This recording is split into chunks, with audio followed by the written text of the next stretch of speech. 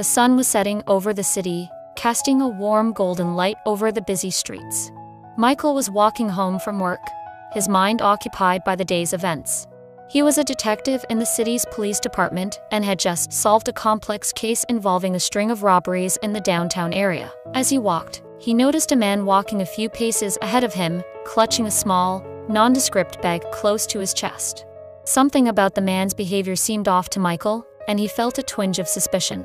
He quickened his pace to get a closer look. The man was tall and thin, with greasy black hair and a scruffy beard.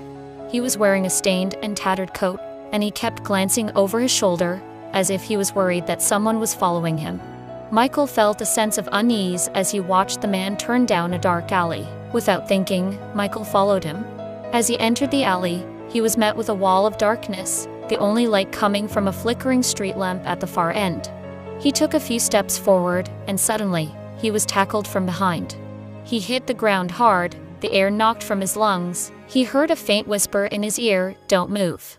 If you value your life, don't move." The man's breath was hot and rancid against his skin. Michael felt the cold metal of a gun pressed against the back of his head. HT was frozen, not daring to move a muscle. The man took the bag from Michael's hands and started to back away, still keeping the gun trained on Michael. He was about to turn and run when a voice rang out from the end of the alley. "Police, put down your weapon." The man spun around, looking for an escape. Michael saw his chance and sprang into action. He tackled the man, knocking the gun from his hand. They tumbled to the ground, grappling for the weapon. The man was stronger than he looked, and Michael found himself struggling to keep the gun out of his grasp. Just as he was about to lose the fight, the police arrived, and the man was taken into custody. Michael was shaken but unharmed. He later learned that the man was a notorious thief who had been on the run for months. The bag he had been carrying contained stolen jewels, worth millions of dollars. Michael was hailed as a hero, and his reputation as a detective was cemented. He was proud of what he had done, but he couldn't shake the feeling that there was more to the story. He felt like he was missing something, that there was more to the theft than what was being reported. He began to investigate on his own, using his skills and knowledge as a detective.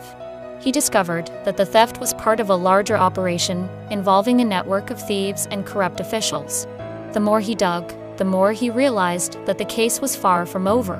He found himself being followed, receiving threatening phone calls, and receiving anonymous notes warning him to back off. He knew that he was getting close to the truth, and he was determined to see it through to the end. The climax of the story came one night as Michael was staking out the thief's hideout. He was armed with his knowledge of the case and his wits, ready to take down the thieves and bring them to justice. As he approached the hideout, he heard a sound coming from inside,